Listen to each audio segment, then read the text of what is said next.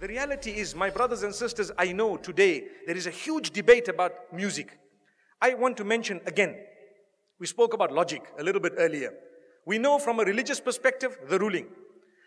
Let's speak about from a logical perspective. Wallahi, now I have done my own little research with non-Muslims. And I have asked religious non-Muslims, I'm talking of Christians and Jews and Hindus, etc., naming top pop stars from the music industry.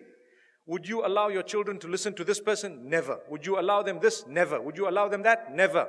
Why? It's dirty, it's immoral, it's filthy, it's degrading, and it's unacceptable. Not in my home.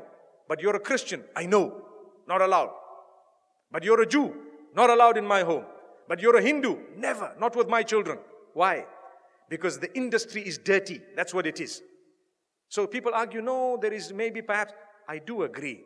Perhaps the duf is permissible within certain limits, Perhaps if you are singing an Islamic song with beautiful meanings, perhaps within limits, there is a certain permissibility. But here I'm speaking of the musical instruments and the music industry, whereby people start shaking. I don't even know what. It comes naturally. They say it's natural. It's not natural. It's shaitan's way of controlling you. You listen to the beat continues. You start tapping your finger, you start moving your head. A little while later, you start moving the top of your body, and a little while later, you start moving the bottom of it. May Allah subhanahu wa ta'ala forgive us. And the words have become so dirty, my brothers and sisters, that it is a sign of the hour. And people say, nothing wrong. My brother, you have a beard that reaches the ground and you're still bopping. Astaghfirullah. May Allah forgive you and forgive all of us. You cannot do that.